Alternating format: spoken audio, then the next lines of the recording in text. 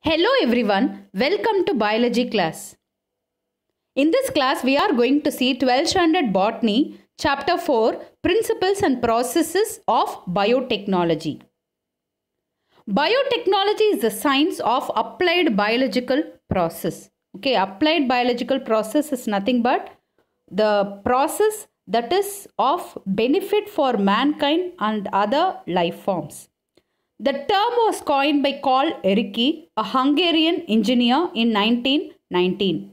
And this process has been extended to include any process in which the organism, tissue, cell, organelle or isolated molecules such as enzymes are used to convert the biological or other raw material to the products of greater value. Development of biotechnology. So this biotechnology field has developed in a rapid manner during the past century. And this development can be understood from the two main heads, namely conventional or traditional biotechnology and modern biotechnology. First, conventional or traditional biotechnology. So this is otherwise referred to as kitchen technology, and it is developed by our ancestors and it is as old as human civilization. So the products of daily importance like dairy products, curd, ghee, cheese and the foods like idli, dosa, naan, bread, pizza, they are all used or produced using bacteria and other microbes, and this technology is called kitchen technology. And this conventional biotechnology is also extended for the preparation of the alcoholic beverages like beer, wine, etc. And with the advancement of the science and technology during the 18th century, these kitchen technologies gain scientific validation. The modern biotechnology. So the modern biotechnology has two main features, and based on these two main features only, this modern biotechnology gets differentiated from the conventional biotechnology. The ability to change the genetic material. So in the previous conventional technology, we are going to use the entire organism, whether it is a bacteria or a yeast, we are going to use the entire microorganism as such. But here in modern biotechnology, we are going to alter the genetic material according to the requirement by recombinant DNA technology and ownership of the newly developed technology and its social impact. And hence, biotechnology is $1 billion business around the world, and many pharmaceutical companies, they are producing many valuable products like insulin, interferon, antibiotics, vitamins, etc. And in case of breweries, they are producing beer, wine, etc. And agro industries for the production of biofertilizer, biopesticides, etc. And even other biotechnology based industries for their product improvement. And the modern biotechnology embraces all methods of genetic modification. So they are utilizing the modern methods like recombinant DNA and cell fusion technology. And let's see the major focus of biotechnology. So this biotechnology is employed for fermentation process, for the production of acid, enzyme, alcohols, antibiotics, chemicals, vitamins and toxins, and also used for biomass for bulk production of single cell protein, alcohol and biofuel. And enzymes are also produced by biotechnology, which are serving as biosensor, and biofuels are produced such as hydrogen, alcohol, methane, which is an alternative for the coal based fuel, and microbial inoculants such as biofertilizer, which is the replacement for the chemical fertilizer, and nitrogen, even nitrogen fixers are also produced, and plant and animal cell culture for the production of the secondary metabolites, monoclonal antibodies, etc. And the recombinant DNA technology for production of the chemical substances, enzymes, vaccines, growth hormones, antibiotics, interferons, etc. And even biotechnology is employed as a process engineering. For example, in case of the effluent treatment or water recycling, biotechnology plays a vital role. Next topic is fermentation. Fermentation is derived from the Latin verb fervere, which means to boil. So it is a metabolic process in which the organic molecule, that is normally a sugar called glucose, it is converted into acid, gas or alcohol, and this process takes place in the absence of oxygen. And this study of fermentation and its practical uses is called zymology, and it originated in 1856. And this Fermentation process was first demonstrated in yeast by a French chemist Louis Pasteur.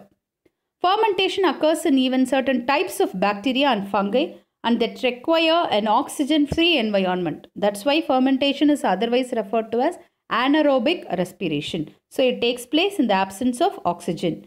And the process of fermentation are valuable to the food and beverage industry with the conversion of sugar into ethanol, okay, for the production of alcoholic beverages.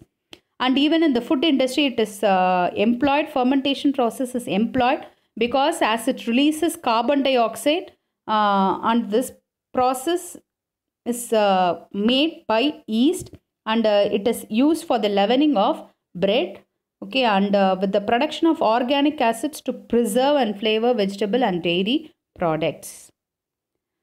And what you are seeing now, it is a bioreactor or a fermenter. It is nothing but a vessel, and this vessel is designed in such a way that optimum condition or optimum environment in which the microorganism or the enzymes interact with the substrate to produce the required product. And in the bioreactor, aeration, agitation, temperature, pH, etc. are controlled. And the fermentation involves two processes. One is upstream process and the other one is downstream process. First, let's see what is upstream process.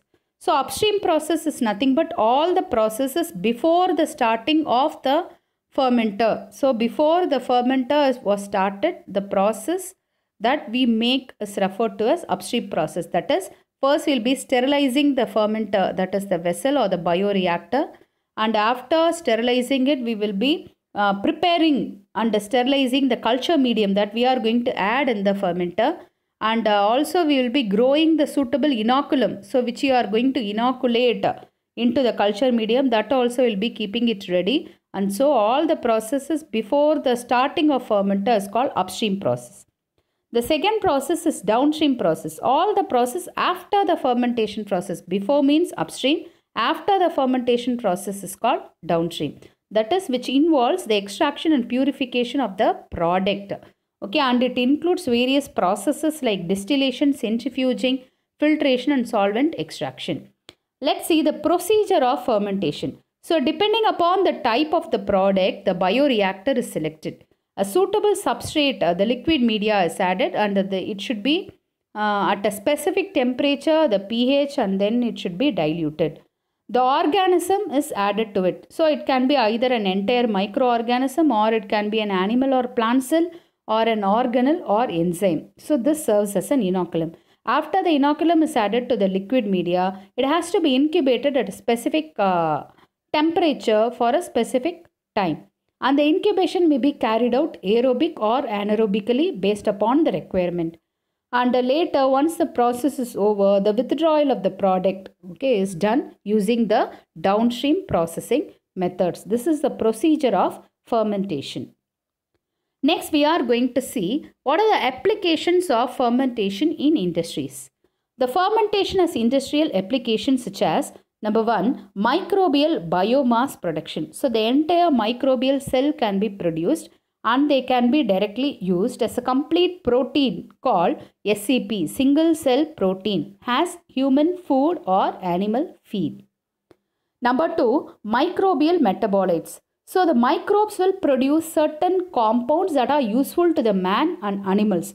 So, those compounds are called as metabolites. So, these metabolites can be grouped into two categories. One is primary metabolite, which the microorganism is producing for its own maintenance of life processes.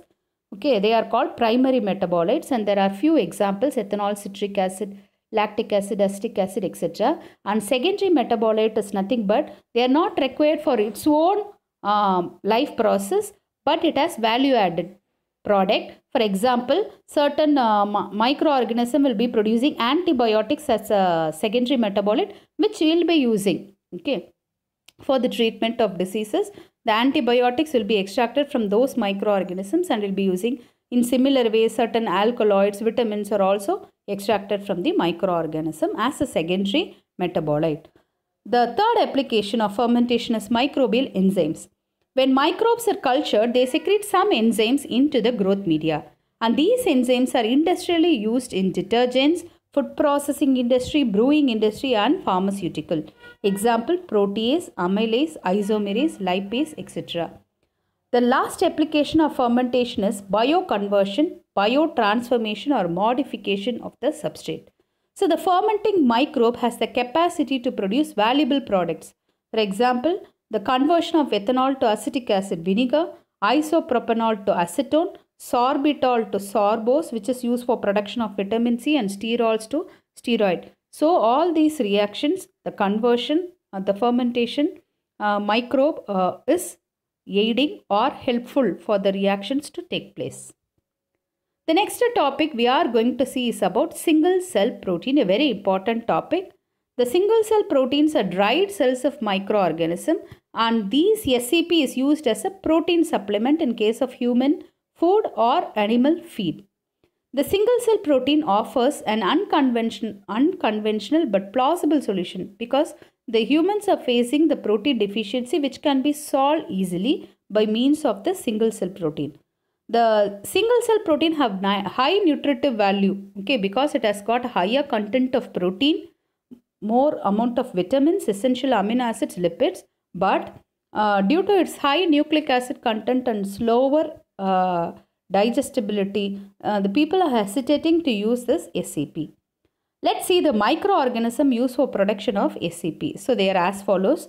Let's see some bacteria which are employed for the production of SCP: Methylophilus methylotrophus, Cellulomonas alkaligens, and fungi: Agaricus campestris, Saccharomyces cerevisiae, Candida utilis, and algae: Spirulina, Chlorella, Chlamydomonas. These are the algae employed as single cell proteins. The single cell protein forms an important source of food because of their protein content, carbohydrates, fats, vitamins and minerals. And it is used by astronauts and Antarctica expedition scientists. And spirulina, okay, it is an algae and can be easily grown on raw materials such as wastewater from potato processing plants, straw, molasses. Molasses is nothing but after the extraction of the sugar from sugarcane, the left out is referred to as molasses, animal manure and even sewage to produce large quantities, and can serve as food rich in protein, minerals, fats, carbohydrates and vitamins. And such utilization, okay, because we are using the waste, so this utilization will also reduce the environmental pollution. And 250 gram of Methylophilus methylotrophus. So this is the bacteria which is employed for SCP production. So they are telling 250 gram of Methylophilus methylotrophus has its high rate of biomass production. That is 25 tons of proteins is expected to be produced by using just a 250 gram of Methylophilus. So this is the picture which is showing the spirulina SCP. Applications of single cell protein. This single cell protein is used as a protein supplement, and it is also used as a cosmetic product for healthy hair and skin, and it is used in poultry as an excellent source of proteins and other nutrients, and it is used for feeding cattle, birds, fishes, etc.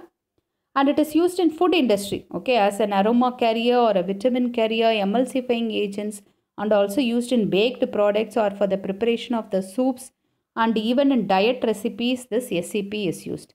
And also it is used in industries like paper processing industry, leather processing industry, etc. So these are the applications of single cell protein. So in this class we have seen in detail about the fermentation, the upstream and downstream process, the process of fermentation we have seen, and also we have seen about the applications of fermentation, and we have seen about single cell protein, the microorganism employed for its production and also its applications. Thank you. Meet you in the next video.